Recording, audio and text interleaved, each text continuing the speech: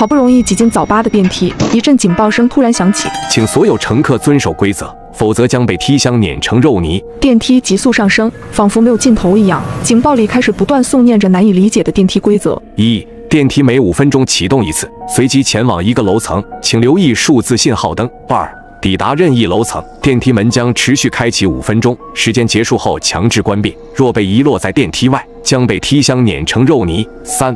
本栋大楼共有18层，每层有各自的业务，请尊重他们的商业模式。4. 注意第7层、第16层极度危险，若不幸抵达，请提前做好心理准备。5. 若电梯信号灯出现负1层，恭喜你顺利抵达彼岸，请在电梯开门后迅速往前跑，直到规则全部介绍完毕。这刺耳的喇叭声总算停止，电梯也不再疯狂冲刺，让我们的心脏好受了些。数字信号灯不断降低，最终定格在了9。欢迎来到第9层海上捞火锅店。电梯门开之后，一股热气迅速冲到我们身边，混杂着香料和麻椒的味道。我惊讶地发现，我们身后的电梯不知何时跑到了远处的对面，空无一人，标注着5分钟的倒计时。而我们和电梯之间隔了一个巨大的火锅，我们就像变成了桌上的菜肴。火锅分4格，细细望去，其中3个都是冒着红泡的麻辣锅底，滚烫的油香风一样的往上窜，剩下一个则是清汤锅底，白水上冒着一丝丝雾气。每格锅底正上方都摆着一根筷子，如同独木桥。看这个意思，好像是要我们在5分钟之内通过独木桥走到对面的电梯里。正当大家犹豫不决，没人尝试上前的时候，一道粗粝的嗓音传入了我们的耳畔：新来的荤菜们，我提醒你们一点，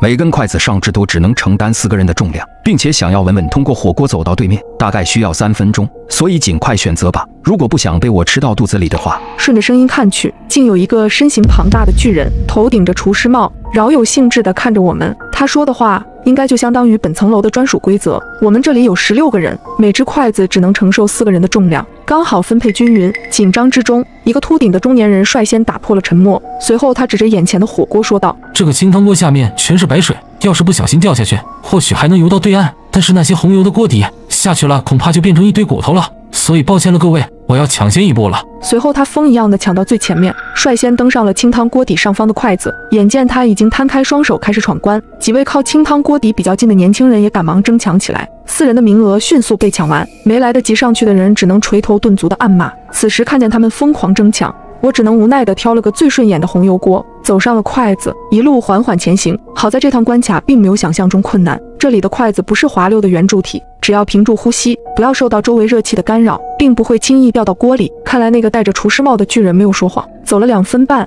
我们已经走过了一半的路程，电梯箱已经近在眼前。可就在大家都要松一口气的时候，远处的巨人突然走到了桌边，他轻轻伸手一按，便将清汤锅上的筷子给压了个稀碎。筷子上面的4个人悉数落入锅中，锅里的高温让他们发出一阵阵惨叫。巨人嘿嘿一笑，冲我们咧了咧嘴：你们不知道吧，我有痔疮，从来只吃清汤锅里的肉。这个可怖的画面吓得我后背发凉，眼看电梯就在前方，我加快了速度，总算过了火锅的地界，第一个钻回了电梯里。待到剩下的11个人都跌跌撞撞的回来之后，电梯倒计时只剩下不到半分钟。在电梯门关闭的时候，我从空隙里瞥见那巨人眼放金光，连筷子都没用上，竟直接将手伸进热锅里，把他们4个人捞了起来，全部放到了嘴里。电梯再度启程，这一次到达了第1层。欢迎来到第1层，这里是剧本杀店，